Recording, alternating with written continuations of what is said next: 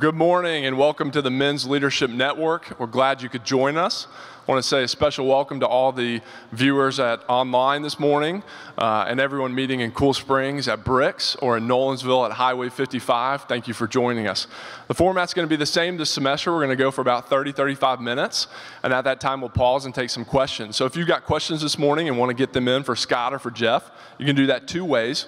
One way is you can tweet those in at leadership_net. Or you can email them in to questions@mensleadershipnetwork.com. This morning, we're excited to kick off a new semester of the Men's Leadership Network with our special guest, Scott Lehman, the founder and president of In His Grip Ministries. In 1997, Scott committed his life to Jesus Christ. A year later, he went back to school to become a U.S. Golf Teaching Federation certified teaching professional. That same year, he combined his love for golf and his passion for reaching men for Christ when he founded In His Grip Golf, a Christian sports program for men designed with a vision to provide a first-class golf experience to improve his game on and off the course. Today, Scott has hosted more than 275 In His Grip golf events across the country, connecting men who have a passion for the game with the message of the gospel. He is the co-author of the Master's Grip devotional and contributor to the Golfer's Bible, and he has recently released his own book, More Than a Game, Finding Life's Answers Through Golf. In his free time, he enjoys golfing, being a soccer dad, and being intentional about spending quality time with family and friends. Please join me in welcoming Scott Lehman. Scott. Thanks, guys. Great to be here. Appreciate it, Pastor. So glad you're here, Scott. It's a privilege and an honor. Great. Yeah. Hey, tell us, your story is amazing. Tell us a little bit about your life before you met Christ. Well, I grew up in a little town in Wisconsin, about an hour south of Green Bay. So, yes, I'm a huge Packer fan. I was going to ask that. It's in my blood. But I grew up in a very normal home. My mom and dad had a sister. And the influence that I had with my father still today goes to the depth of my heart. And he was my encourager. He was my best friend. And he introduced me to the game of golf on April 12th. 1969. Most of the guys here weren't even born back then, but he brought home a Northwestern 7-iron, Wilson K28 sleeve of golf balls, and we had about 3 acres back in Ripon, Wisconsin. And he said, Scott, let me introduce you to Lehman Country Club. And he had 6 holes all throughout the yard with an 8-inch clay flower pot with a little orange flag, in it. And he took me to the first hole and he said, Scott, I got 2 rules. I'm like, all right, Dad, I'm 8, what am I gonna do?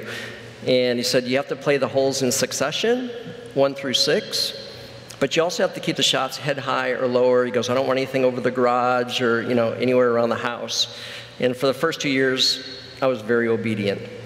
When I turned 10, I became very confident. Yeah. And I'm like, why go around the house when I can actually go over the house?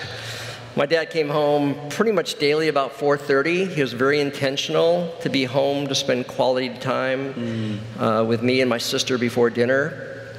And this one afternoon, it was time to take the shot of my life. And it was about 4:30. I'm in the front of the house. I'm going over to that back pin position. And when I got to the half point of my backswing, I heard this beep beep from my dad's truck, and I still went through with the shot. Caught it a little thin because it went right through my sister's bedroom window and just shattered. I don't know about you guys, but do you laugh? Do you cry? And I just dropped the club and started running to the backyard. We have a big John Deere tire tractor back there filled with sand. I dove in it, still not knowing what to do. But let me tell you, Pastor Jeff, when you hear your first name, your middle name, and your last name coming from your dad, you better start crying, because he means business. And he came tearing around the back of the house with, Scott, Nelson, Lehman, where are you? And I don't know what happened. From the point around the back of the house to the sand trap, but when he walked up to me and I'm just crying and saying, Dad, I'm sorry, I'm sorry, I'm sorry. He knelt down on one knee and said, son, I forgive you. Come out of there. He dusted me off and he walked me around to the front of the house to the scene of the crime. And he said, son, I have a message for you. Guys, I believe this message could be for one of you today. In life, you will hit bad shots. but remember this, son, never stop swinging. That was almost 50 years ago. Wow. And it still speaks to the depth of my heart. Wow. Praise God. I mean, it's the impact of a dad, you know, that the things that we say today are going to have a lasting impact on our kids and absolutely on future generations. Yeah. That's so powerful. Yeah. Well, tell us, because you grew up, but you didn't really walk with the Lord, but then something happened and you met the Lord. And tell us about that. Yeah, I grew up in a home where church was kind of on Sunday, and it was a very traditional experience. It was more about the ritual of that versus maybe a relationship with God. And so I ran from God when I got into college and just kept running away from Him, actually. And then in 1997, I got the dream envelope in the mail. I got 4 tickets to the Masters. And for a golfer, that's pretty much the pinnacle of a bucket list. And my hardest decision was who the other 3 guys, you know, that I'm going to take. But I just took the 3 guys to my wedding party because I'd been married about 2 years. And we went down, and I don't know if any of you guys remember, 1997, there's a young 21-year-old that just came onto the scene. And when we watched him navigate the fairways and the greens of Augusta National, it was unbelievable. And the sound off his driver was like a cannon exploding, hitting it 300 yards and more. But he controlled the greens and putted them like it was in his own backyard. He was so comfortable at 21 at the Masters. And that year in 97, Tiger wins not by 1 shot and not even by 2 shots, but he wins by 12. And if you remember, his front 9 on the first day, he shot a 40. Which pretty much takes you out of any golf tournament. You're 4 over already. And the back 9, he shoots 30, and then goes on to win 12. So the message in that is, it's not how you start, but it's how you finish. And when I got home, I'm flying high. I mean, this is the most awesome experience. And I fly back to Cedar Rapids, Iowa, walk in the front door to my wife of 2 years to hear these words, Scott, I'm out of this marriage. I'm gone. And that was my reality. I'd lost my dream job about 6 months prior, and I'm aimlessly just going through life. I'm still spending a lot of money to make sure the world knows I'm successful. I got caught up in the world's definition of success, about money and about prestige and about building your name and getting things that you think are gonna make you happy. And I was so empty. And it was the first time I looked to God and said, I need help. And the journey began. Came across a little book called In His Grip about golf and life. And I came home and asked my wife, do we have a Bible? And she goes, why in the world do you need a Bible? I said, there's a few verses in this little book that I have.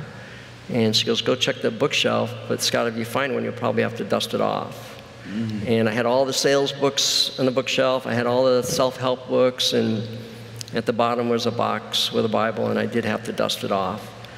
And the Lord led me to 2 verses in Proverbs, and I wear them on my wrist. They're really etched onto the tablet of my heart because I'm searching for purpose. I'm searching for meaning. And it says to trust in the Lord with all your heart. Lean not on your own understanding, but in all your ways acknowledge Him, and He will direct your path. And that spoke volumes to me. So every day I would read the devotional in His Grip and find the verse and just start talking to God, which I know today now is prayer, and just have a conversation with Him. And the Lord started to do a work within me, and I started to find a church and heard about the good news that Jesus actually went to the cross for me, which I could not believe that He would do that. And I could be forgiven for all the bad shots that I hit. The Bible calls those sin. And then I could be right with God and start this personal journey with Him. It didn't happen right away for me, Pastor. It happened months later that one night in my house, I just fell to my knees and gave my life to Jesus and asked Him to be the Lord of my life. And I went to my pastor, John, to share the news with him, and he said, you need to get with guys like at that table on Saturday mornings to be discipled. He said, Scott, you're an infant in your faith. You need to start growing, as a Christ follower. And these guys, we'd meet 6:30 Saturday mornings, and they immediately kind of said, tell me about your family life, how's your marriage and everything? And I'm like, my marriage is crumbling. And one of the guys said, not on our watch. We're going to stand in the gap with you, Scott, and we're going to be on our knees praying for your wife's heart. And from this day forward, you need to go back and serve her as Christ did not come to be served, but he came to serve. I'm like, well, what does that even mean? He said, start helping out with the cooking or the dishes or laundry. I'm like, my mom did all that back in Wisconsin. That's not what I grew up with. And one of the guys just called me out and said, Leslie's not your mama, she's your wife. You need to go back and serve her. So it's very awkward. I went back and started folding towels, and she came in the bedroom and said, what are you doing? I said, I'm folding towels. And she goes, well, if you do that, I like them folded in thirds, because she's very organized. And I said, teach me, show me. And I think she was just kind of seeing, is this really for real? And every Saturday I'd go back and said, I got nothing. There's just nothing there. She's so angry, and she's won't come to church and any of that. So it doesn't matter. Just keep serving her unconditionally. And it was months later that on a Sunday morning that she typically would sleep in, she said, Scott, can you wait a few more minutes? I want to come to church with you. And I asked her why. She goes, something's going on with you. I want what you got. I'm coming to church. And it was a few weeks later that Pastor John asked us to just bow our heads in prayer and just think of one person that we could lift up that they would come to know Jesus as their Lord and Savior. And I could not believe it. They did an altar call, and when I looked up, my wife, she was at the front of the altar giving her life to Jesus. And now I look back that we're now married 22 years, and I don't know where some of the guys are here, or maybe some of the guys listening online, that they may have that message of their wives leaving the marriage. Not on our watch. There is so much power in prayer. God can move mountains. He can move on our wife's heart. He can move on our son or daughters. And we all face the challenges and the trials of life. But if we literally just lay it at the foot of the cross and say, God, I need help. Please move on this person's heart. He will. Yeah. And it doesn't happen in our time. Amen. It's his time. It's all him. This is all him. It's only God who can change a heart, Indeed. Yeah. Indeed. I love that, Scott. Praise God. So what's God done in your life since? So when I shared with a pastor of what happened and what's going on with these guys, he's like, Scott, I need you in the game. And I'm like, I want to be in the game. I go, what does that mean? And he said, well, we need you to serve at the church. Here's a list of things. And it went from the nursery to sing in the choir to, I'm like, I'm checked out. That's not me. And he goes, well, what would get you excited? And I said, golf ministry. He goes, golf and ministry? And he goes, I have a background in doing tournaments, and I think we could do one. And he goes, do it. He goes, not to fundraise, though. I want to reach men outside this church. Yeah. So our first tournament was 1998. A year later, we had 104 guys show up, and 50 of them were from the church, 54 guests. And I shared a very raw story of coming to faith in Christ. And it was so humbling. The pastor closed with a prayer and gave guys an opportunity to commit their lives, and 4 guys raised their hand to say they needed Jesus as their Lord and Savior. So that began the journey of in his grip. A lot of guys I've met said, gosh, God, you've been around a couple of years now. I'm like, yeah, a couple of years. The first term was 1998. We did it for 8 years in our church to just really, I think God put us through that training of doing tournaments and leagues and retreats, small groups all around golf. And then I went back to school in 98 to become a certified teaching pro. So when you help guys with their game, you really kind of have them for life because they'll trust you at that point. And I would just share my in the script story with them, and guys would come to know Christ. They'd come to church. Their families would come to church. And there's an amazing statistic that I got through the Promise Keepers era, that if you reach a child first, 3.5% of the time the family will come to know Christ. And if you reach the lady or the wife first, 22% of the time the family will follow. Guys, this is staggering. If you reach the man first, 93% of the time the family will follow. Wow. Our target is men. That was the Lord. So that training ground, you know, with Pastor John and the church back in the Midwest, brought us to a point of getting out of the boat and walking on water down here to Nashville, which was 2007, and we had one tournament that year, and the Lord then took over the reins. That's all I can say. And in the last 10 years, we've had 216 golf tournaments, 18,000 men plus have played, and 726 men have committed their lives to Christ. And I give God all the glory, all the praise, all the honor is His. He just allowed me to be a part of it. God, I love it. I mean, I just praise God, you know? I mean, back from that moment of being on your knees to just total surrender, to say, God, what do you want to do through me? And here's my marriage, here's my life, and to watch what God will do. I mean, and that's powerful. Even 20 years fast forward, I sense the Lord still asking me to do that today. Amen. Just daily, God, I give you everything. You know, I give you my marriage. I give you our son. I give you the ministry. It's hard as guys to feel like we've got to wrap our arms around or make something happen. But the more I let go and say, God, this is yours, it is humbling what He'll do. And just allows us to be a part of it. Well, you mentioned that about your son. Tell us about that journey, because that's a pretty powerful story of what God was doing in your life as well. Yeah, Leslie and I, we couldn't have children. Just our answer was, it just wasn't part of the Lord's plan. And a few years ago, we did a rocking chair test, which basically, I turned 50 6 years ago, and Leslie and I did a rocking chair test where you picture yourself, you're in your 90s, you're in a rocking chair on a front porch of a cabin overlooking the lake, and you're just holding hands rocking. And you stop and ask each other, when you look back at your life, do you have any regrets? And when Leslie asked me, I said, I wanted to be a dad so bad. Huge regret for me. I said, Leslie, what about you? And she goes, I know I'm 48, but I still want to be a mommy. She goes, I think we ought to revisit adoption. I'm like, do you think God is going to have us be the new Abraham and Sarah story of today? I mean, seriously, I'm 50. And she goes, let's just pray about it. So I went to the Legends just down the road to just hit some balls, kind of a normal morning, and a gentleman came out by the name of Buddy Harston. He was the golf coach at Lipscomb and is now the director of instruction at Legends. And he said, Scott, this is your In-His-Grip truck? And I said, yes, sir. And he goes, tell me a little bit about the ministry. And I just shared my story with him. And he goes, do you have family? I said, yeah, I have Leslie as a wife. And he goes, any kids? I said, no kiddos. This really wasn't part of the Lord's plan. He goes, I know we just met today, but have you ever thought about adoption? And I'm like, God, seriously, now he's getting in my grill. And I just met him. I said, yeah, recently. And he goes, what's holding you back? Age?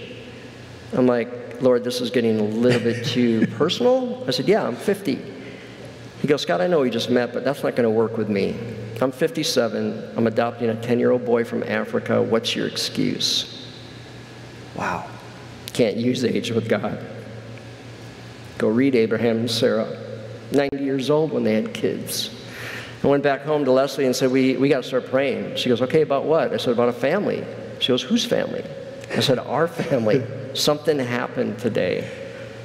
And when we started the journey, Stephen Curtis Chapman hosted a seminar on adoption just to find out more information. And when we went, we knew we left as a mommy and daddy to be. And it was going to be about a 9 to 12 month journey. It was 2.5 years before we could bring Micah home. So we brought him home when he was 6.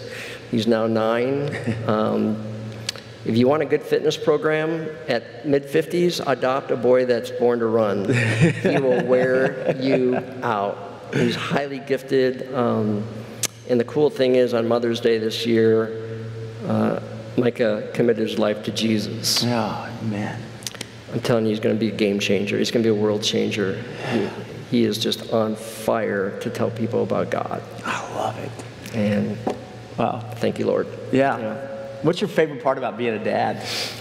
Just watching him grow, and the thing now is, you know, my dad passed away last Thanksgiving. So he's 86 years old, 61 years of marriage, a phenomenal example for me to follow. And now to see his legacy speak through me when I say, Micah, keep swinging. I know that the shot didn't go where you wanted, but just keep swinging, keep kicking, keep getting back up. It's my dad speaking through me. And so just to encourage him on his journey. Parenting is hard. There's days I'm like, Lord, I don't get it. There's nothing I'm doing that's even helping this child. But the Lord reminds me, he's not my child, it's the Lord's child. I'm to steward him, I'm to guide him, to encourage him, and just continue to ask him for that wisdom and that discernment. Yeah. But I absolutely love being a daddy in the back nine of my life. You know, 56 years old, I feel like I'm in my mid-30s and just chasing after this boy in the backyard. I love it. I just love being engaged. Isn't that awesome? Yeah. I think you just learn this whole new aspect of God's love. No doubt. Once you have a child, because you're like, they really can't do anything for me, but I would give my life for them. I mean, I would, you know, take a bullet or whatever. And to think about that unconditional love that God has for us. Yeah. It's just unbelievable. It's taken my relationship with my Heavenly Father to a whole nother level of depth, just to be a dad. And praise God. Yeah. Well, Scott, God's using you within his grip all over, you know, to make such an impact. What's your dream? What do you continue to see God doing in his grip? Yeah, it's now at a point where the Lord is really asking me just to let go of it and in a sense, give it away. So we're looking at a big goal to set up 100 cities that will use it in his grip to impact the hearts and lives of men. Yeah. And we've also taken the logo and taken golf off for the future. It's going to be in his grip, so it'll be golf, it'll be outdoors, it'll be connecting in men where their passion is. And that was the beauty of just a few days ago with Mike Fisher and with Austin.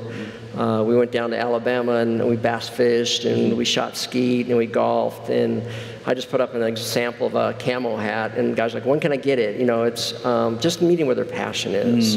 And that's where we want to align in this grip into the hearts of men. Yeah. And so we are starting here in Nashville. Love it. And we've got 10 cities laid out of how we feel we can help from our experience. And our goal is to reach 2 million men. Praise God. Praise God. Yeah. What keeps you going? What keeps you just so passionate about Christ and his call in your life? Yeah, there's a great verse in Proverbs. I think it's just a book with great wisdom, and you can apply it into your family and your business and personal life. And I hope the address is right. You know, guys can check on this. Proverbs 11:25. As you refresh others, you too are refreshed. And just to encourage one guy, just one. And just know that we all face trials. We all face tribulation, or trials and tribulations, but just encouraging them on their journey and to watch what that one encouraging word can do. Yeah. And there's just such a need in this world right now. Oh, yeah. You know, it may not be any of the guys here or even listening, but there's a lot of your buddies that are living life on an island. They're in isolation, thinking they're the only ones dealing with this addiction to pornography. They're the only ones dealing with this broken marriage. They're the only ones dealing with no purpose, no meaning in life. That is a lie from Satan. Yeah. And when we can bring guys into community, even if it's as iron sharpens iron, one man sharpens another, just start here. And if a guy can be encouraged in that relationship and a trust is built, that's when we can start growing in a relationship with the Lord. And as we pour into others, that it just splashes back on us. Oh, yeah. And so if guys haven't been mentoring anybody yet, I would just encourage them, please jump into that lake or that pond of mentorship. It is a huge blessing, and you will get back 100-fold of what you pour in. I love, because you've got this acronym, like with golf, right? And you challenge guys every day to golf. Talk about that, because I think that impacts our personal walk with the Lord in such a powerful way. Yeah, on Friday mornings, I meet with 3 young 30-year-olds, and I guess they could be my sons. And basically, I've been challenging them this year to read the book of Proverbs in a chapter every day. And then we text each other a verse that just stands out. So I have them golf it, and basically it's God's word, just one verse a day, and just write that verse. You know, I know we're not good at journaling, but just write it down. O is for observation. You know, what is God saying in that verse? And the L is life application. Well, how do I apply that into my life today? And the F is finish that prayer by cementing that verse to your heart. So it's GOLF. I'm a pretty simple guy. I got to keep it in layman's language, no pun intended. And so that's what we're teaching them, is just tee it up every morning. Have your tea time with the Lord. Have a set time. If it's 5:30, if it's 6, just have that set time, and then just golf a verse a day. One verse. One. You know what I love about that is it's simple, because sometimes we make it so complex, and we think, oh, I got to go and, you know, have 45 minutes, and where do I start, you know? Yeah. But I love that one verse and that GOLF, and submit that into your heart. Yeah. How has the mentorship, has that been going? I mean, how did you get that started, and how is that going? Yeah, it started back in 1998, about 20 years ago, when I came to Christ through, I would say the catalyst was that little book called In His Grip. I called Thomas Nelson to say, hey, there's a little J Countryman on the binder. Does that stand for somebody? And said, yeah, it's Jack Countryman. I said, is he still alive? I said, yeah, he's 70 years old. He still works here. Could I talk to him? So I got connected to Mr. Countryman, and this is how God works. Jack had just gotten back from a retreat with John Eldridge up in the mountains of Colorado. And on the top of the mountain, Jack had two things that God shared with him. One is that Jack would live a very long life, very fulfilling life. He's now 87. Still works at Thomas Nelson, 4 days a week. And the second thing is, when you go back home to Nashville, I'm going to send a young man to you. You need to mentor him. It was me. He's been my mentor for 19 years. And it was just such a honor that God would choose this man of wisdom and of great experience of life. Not perfect, but great experience is great wisdom. And then I got this heart to pour into young men. And God brought a 17-year-old, Chad, and who's now 35, 36. And I just started to meet with him weekly, and he came to know Jesus as his Lord and Savior. And I just always have had this heart for young men. 20 years later, those young men are now in their 30s, which is crazy. But it's my heartbeat. I really want to walk and show them that life isn't about being perfect. I mean, if you sit down with my wife, Leslie, right here, she can share some good experience. I'm not a perfect husband by any means, but with Christ in me, I know that I can improve. I know I can, continue to strive to become all that I need to be for the Lord. Wow. And so it started with Jack pouring into me, and then just being a vehicle to be able to pour into other young men. That's really the future for us, is a wide funnel. We kind of reach a lot of guys for wide and media, but then we have a membership opportunity within his grip, and then mentoring is at the bottom of the funnel. It's pretty simple, but this is where I see life really happening in the mentorship arena. I love that. For sure. And you put that into practice. I mean, every Friday you meet with some guys, and it's just a part of who you are. And I think for everybody who calls themselves a Christ follower, there ought to be people in our lives that we're mentoring and pouring into. Yeah.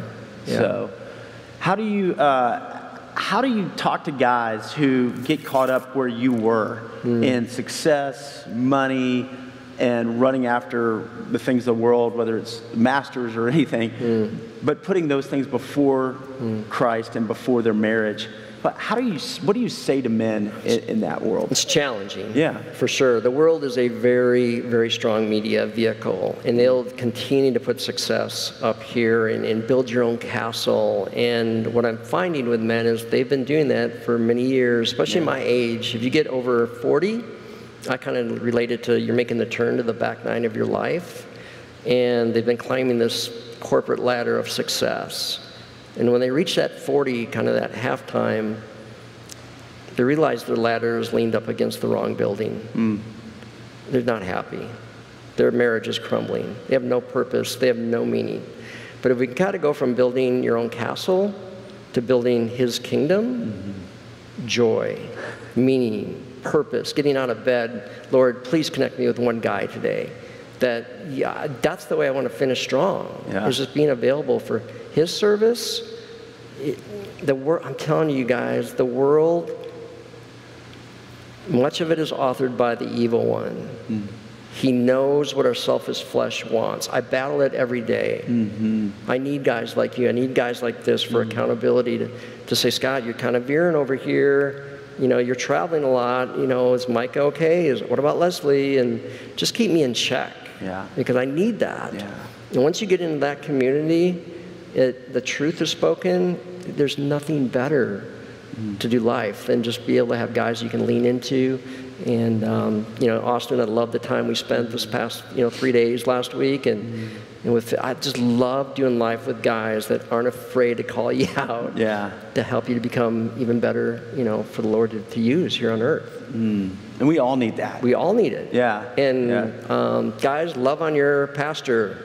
A lot of times I think, Jeff, I don't do that out of disrespect to call you Jeff as a brother in Christ, but a lot of guys will put the pastor up on a pedestal, and he's perfect, everything is good, and I know that we're guys. Yeah. They'll struggle, but man, we can kind of do life together. Yeah. Yeah. That's where it's thankful. Yeah. Yeah. I need those guys in my life calling me out, It makes such a difference. We all do. So you've got a book, and then you've got some other things that have really helped guys grow, whether you play golf or not. But talk about that, just the way you're helping resource guys as well. So Mr. Countryman pulled me aside a couple of years ago, and he said, hey, on those meetings with young men, what are you teaching them? I go, well, all the wisdom you shared with me these last, few years. So it's basically anything from, who's your coach? Who are you going to really get wisdom, and who's in your foursome? Because the one thing I've learned over the years is whoever you do life with, like your 3 best friends, I can really tell you where you're going to be in 10 years by looking at their marriages, by looking at the way they handle finances. And through the years, I've needed to get some new friends. We will conform to the guys we hang out with, good or bad. Yeah. It will just happen. And so I just share life, best practices, try to help the young men of, don't go down this road. Yeah. I've been there, I've done that. About lost my marriage by going after the almighty dollar. And so that's really more than a game. Yeah. It's just some of the life answers God's taught me, and I just want to pour that back into that younger generation.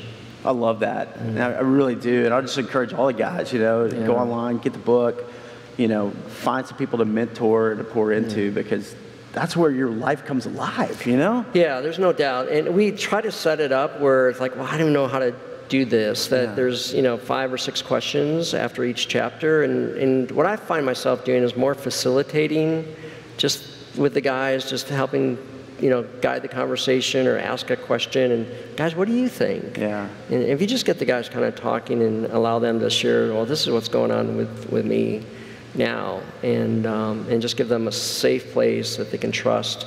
Yeah.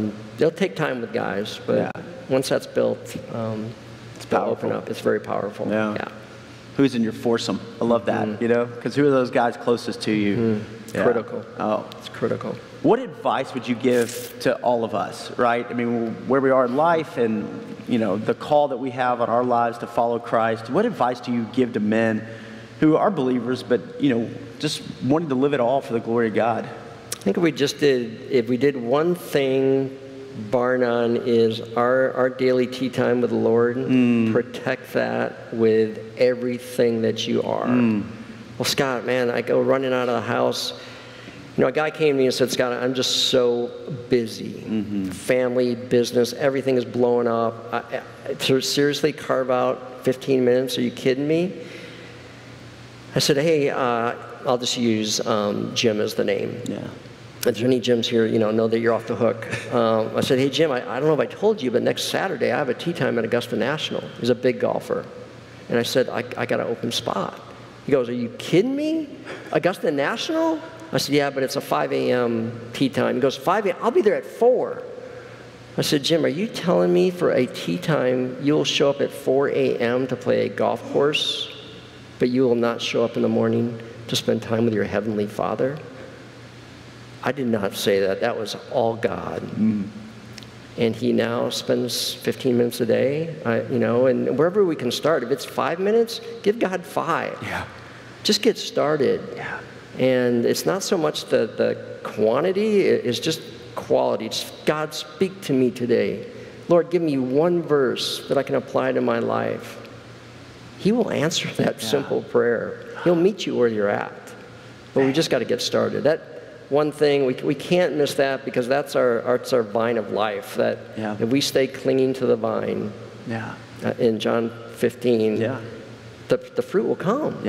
Will there be pruning? Will there be some branches trimmed? Yes. Will it hurt? Yes. Lord, that was a big branch you just trimmed. But it's in order to prune, to produce more fruit down the road. I love it. I mean, I think that's it. It comes back to that fundamental. That's just the time with the Lord. So, Scott, what do you want your legacy to be? You did the rocking chair test at 90, but what do you want that legacy to be? You know, I just laid my dad to rest this past year. You know, I see his tombstone of, May 3rd, 1930, to November 15th, 2016. And it's really about that dash. What are you going to do in the dash? And I would pray that when they lay me to rest, that this man lived a life in his grip and helped a whole bunch of other men do the same. Just that simple. Amen. Amen. Man, I love it. Praise God. Hey, we've got some questions for you, if that's okay. Sure, I love it. Thomas? Okay, Scott, first question here. What are 2 to 3 things I can do daily to draw closer to Christ beyond praying, devotionals, and reading Scripture? I love music, and so when I'm in the car, it's a choice. You can go to the sports talk, and yeah, I do some of that, of course, but I just love, I love music. So Micah is into Toby Mac, and if it's got a beat to it, part of his culture is dance. My backseat gets a workout with him moving and just grooving to the music, and it's so fun to watch and be a part of that. And so, music's another way, and I just intentionally line up coffees, lunches with other men that I know will sharpen me, that are not afraid to speak that truth. And so just being intentional, for me, music, and then just making sure that there's some of those coffee lunch meetings with other guys, for sure. I love that word, intentional, because I think that's where we kind of get caught up and we drift along, right? Unless we stop and say, what am I listening to? Or, hey, I'm going to take the initiative to shoot an email to somebody and let's get together and have a lunch or a coffee. You've got to be intentional in that if you're going to grow, if you're going to put the right things in your mind and in your heart. Great word. Great word. Good question. Okay, we got another one here. Question 2, what would you say to men who are trying to balance work, home, and play? That's a really, really good one and a really challenging one. For me, I look at the early morning that we all can carve out that time, with the Lord and just be there with our family. So my tea time is 5:30, and Micah is he's an early bird, so he's up at 6. And I want him to see Daddy with his Bible open, seeking after God each and every day. I want to be that example for him to follow. And it's been amazing to watch his heart just get more tender for God's Word, and a lot of it comes through song for him, but just to set that example. And so we're traditional, and we still do breakfast, as a family for the majority of the days of the week. We still do dinner at the dinner table, and I know that's not doable for all guys here and the ones listening, but that is structured time that is non-negotiable. We still have Friday nights family night, and it varies of what we do, but you've got to schedule it. And, it's probably an intentional word again of that. And well, Scott, you probably play a lot of golf on the weekends. I don't play any golf on the weekends. Saturday is soccer Saturday. It's Micah's passion. He's gifted at it. So Leslie and I are there cheering him on. I'm assistant soccer coach with zero background of soccer, so that's hilarious. And Sundays are family day to do church and kind of restore our souls of a little bit of R&R. And so we're Those are some non-negotiables for us. It's hard. It's challenging to balance that out. Yeah. But you can do it with other guys helping you, in that. Well, you get the big blocks in first, and I love how you talked about your tea time at 5:30. And I remember being a little kid. I don't even remember how old I was, 7 or 8. But one of my first memories is coming into my dad's room early in the morning, and mom was, getting ready, and dad was on his knees praying. And I said, "Dad, what are you doing?" And he said, "I'm praying for you." Wow. And that's just always stuck with me. I mean, all these years later, I think my dad was praying for me. So I think as dads, man, that's the example we should set right there. Yeah, it's a huge calling. Oh, huge responsibility. Yeah. And I don't want anybody else raising up my child than Leslie and I. No. We set the example. And there's a guy that's challenged me recently, and I don't know if this will resonate with you guys, but he said, "Scott, you are called to set the thermostat of your faith in your household. If it's lukewarm, your family will be lukewarm. If it's cold, it's going to be cold. I want to be on fire. Yeah. When people walk in our house, I want them to feel the presence of the Lord." Amen. And that's a daily challenge. Yeah. But I do believe as men, we are called to set that thermostat. Yeah. And I do not want to be warm. I want to be on fire. That's awesome. That's awesome. Well, let me pray for us right now, and then Thomas has some words to share with us. Father God, I just thank you for Scott. I thank you for his heart for you, God, his passion for you. And Father, I just echo that, God. I want our family to be on fire for you. And God, as men, we are the spiritual leaders of our home. And God, there's so many things that war against us, God. And I just rebuke Satan in the name of Jesus, Father. Lord. I pray that you would give us just a passion for your name and for your glory. I pray that you would bless us, Father. I pray you bless our marriages, Father. Bless us as dads. Help us to be men after your heart. And so, God, thanks for today, the way that you've spoken through Scott, the way you've challenged all of us, God, to walk with you every day. So, Lord, we yield our lives to you. And, God, we want to follow you. We want you to be first, the Lord of our life. And we dedicate every day to you. We want to live in your grip. And it's in the name of Jesus that we pray. Amen. Amen. Amen. Amen. Awesome. Praise God. Yeah, thanks, buddy. Awesome. Thank you, Scott. Appreciate that. Round of applause for Scott. Really great. Hey guys, just a reminder, we'll send out a MLN Rewind email this afternoon. You should receive it if you're on the email list. It'll recap this morning with some additional links to past podcasts as well as all the other interviews that we've done. It's a great, easy way, once you get that link, if something Scott said resonated with you, or you thought of another man in your life that you want to share that with, it's a real easy way just to forward that email along and give those individuals access to today's content as well as all the other great content that we have on the website. I want to introduce or want to tee up our speaker for next week. You don't want to miss next week. Peter Goodwin is going to come and speak with us. Peter is an Alaskan adventure guide, and he's the founder of Groove Life, which is some of the wearable kind of rubber wedding rings that you're seeing, bands that you're seeing a lot of men wearing these days. Peter's going to share some of his stories from the time he's spent in wild Alaska and his hunger for adventure with leadership lessons that he's learned while also starting that successful business, Groove Life. We'll get started with breakfast at 6:30, and then we'll kick off again at 7 o'clock. Hope you can join us.